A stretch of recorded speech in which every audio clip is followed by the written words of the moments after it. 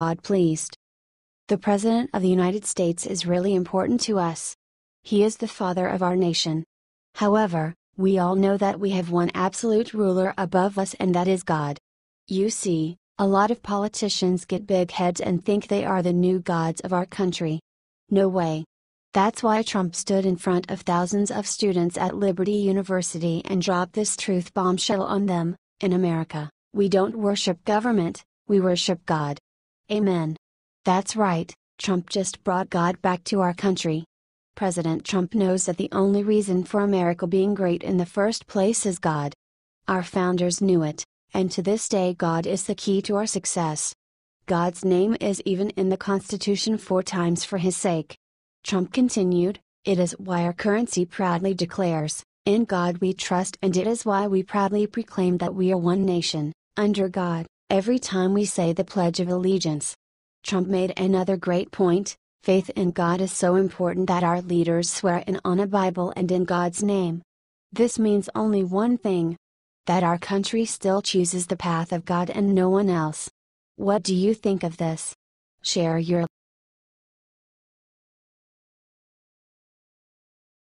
Justin Thragaldi sent Donald Trump the message he's been waiting to hear. South Carolina Representative Thragaldi has received an interesting offer of President Donald Trump if he is interested in becoming the new director of the FBI.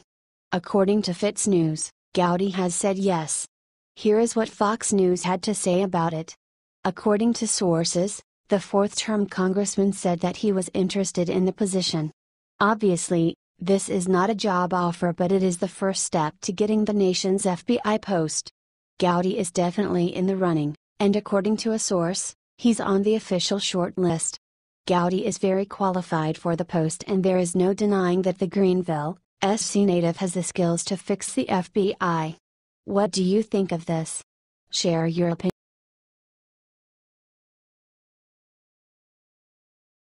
Eric Trump just came with an exciting announcement. Show your support of the Trump family. Our first family is in the spotlight every damn time. The reporters have been chasing them constantly, and journalists do not use good words always when they write about them. That is why our first family is quite modest when it comes to interviews. Eric Trump had his first interview since his father took oath in office.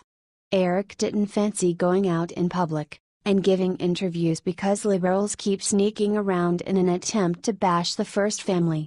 Here we'd mention the attempts to shut down their businesses and brands. Remember what happened to Ivanka's line? But, Eric decided to speak his mind and announced that the Trump Organization is still alive. "We have an amazing team," Eric revealed in his interview. "We have amazing people.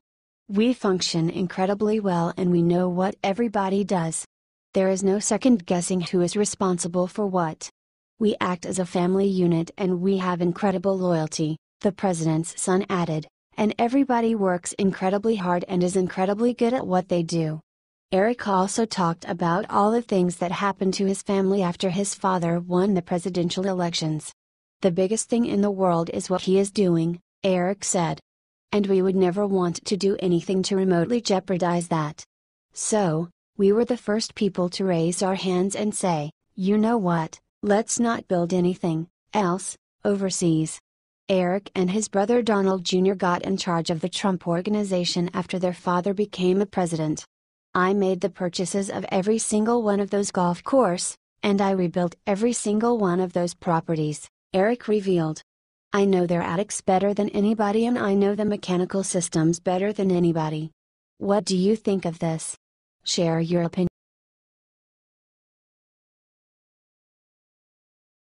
CNN reporter forgot she was live on TV and exposed Obama paying them to be quiet. This is huge.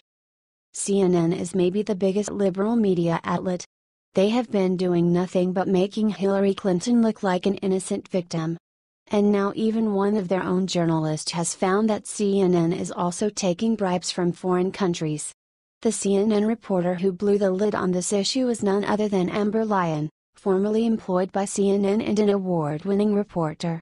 Yesterday, Lyon blew the cover on the network's suspicious business practices. Lyon claims that CNN is paid by the U.S. government for reporting on some events, and not reporting on others. Lyon also told us that the network is a tool for the Obama administration to manipulate the information the American public gets to see. Lyon claims that Obama has been controlling what we know through CNN, her former employer. During Lyon's interview with Joe Rogan, she explained that she and another female colleague were part of a 4-person team sent by CNN to Bahrain in 2011. Arriving in Bahrain, Lyon noticed something very odd. The United States government had been supplying over $1 billion worth in weaponry, including tear gas, to the oppressive Bahraini regime looking to suppress popular protests in the country. Lyon was threatened by United States government personnel while staying on a U.S. Navy base in Bahrain. She was told not to report the incident, or face grave consequences. But instead of this, CNN officials told her to shut her mouth and not report anything of the Bahraini government's oppressive acts. What do you think of this? Share your opinion.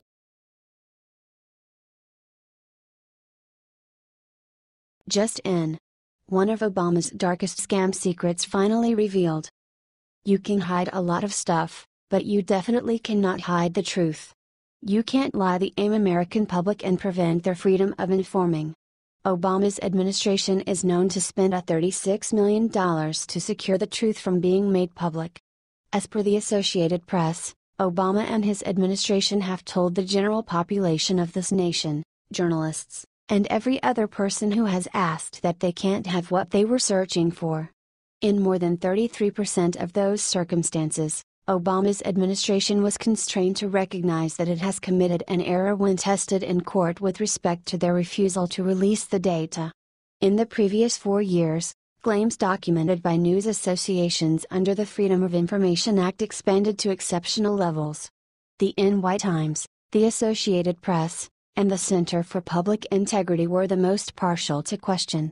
Out of the $36.2 million in lawful expenses for comparative claims past year, the Department of Justice represented $12 million, the Homeland Security Department for $6.3 million, and the Pentagon for $4.8 million.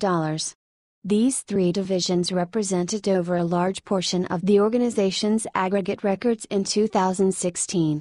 The figures mirror the battles of the Obama organization amid the 2016 race to meet President Barack Obama's vow that it was the most transparent administration ever, regardless of wide acknowledgement of difficult issues adapting to demands under the data law. It got a record 788,769 solicitations for documents a year ago and spent a record $478 million noting them and utilized 4,263 full-time FOIA representatives crosswise over more than 100 government divisions and organizations. That was higher by 142 such workers the earlier year. It's misty yet how transparent the Trump administration will be with the press and others looking for data. Yet one thing is almost certain, it won't be as awful as Barack Obama's record. This was not surprising at all, as we all know what kind of man Obama is. What do you think of this? Share your opinion.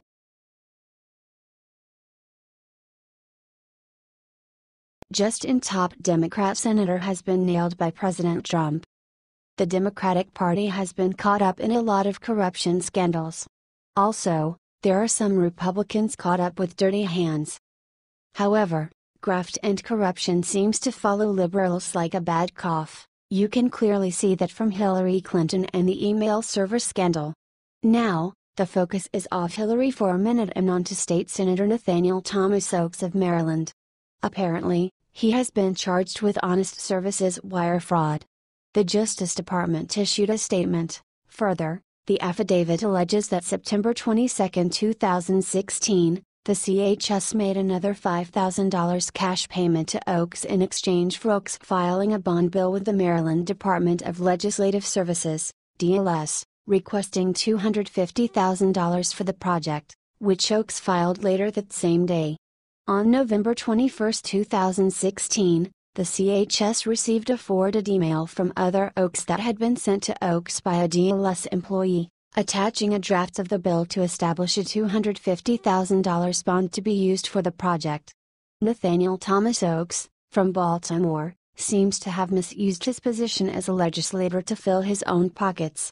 We can see that clearly. What do you think of this? Share your opinion.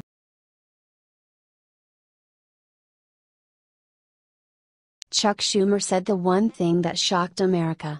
The Democrats will work with Trump under this condition.